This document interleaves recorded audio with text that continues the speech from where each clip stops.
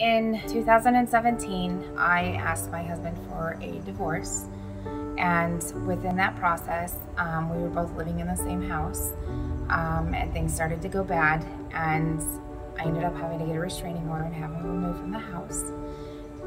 Prior to that, he was not paying the utility bills for months, so when I had him removed from the house, I was stuck with like 6 months worth of bills.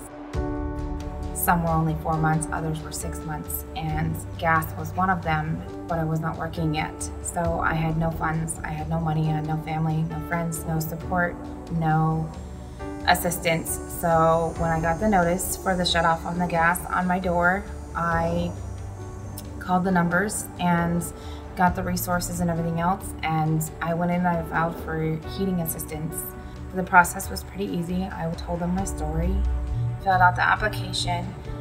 They were pretty quick about getting everything processed for me. Called the gas company, told them that this is the amount that they had for me and they were going to be paying and do the promise to pay dates. And within, I think, 2 days or so after that, my gas was turned back on. Had I not done that, my bill at the time was $600 and some for my heating, and I had nowhere to get that money.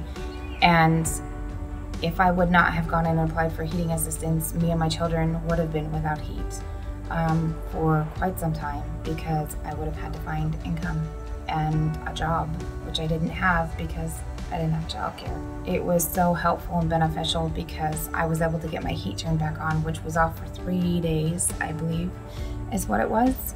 And it was in the coldest days of the year that we had this year. It affected my water as well, because I couldn't have hot water to cook. I couldn't have hot water to shower or bathe my kids.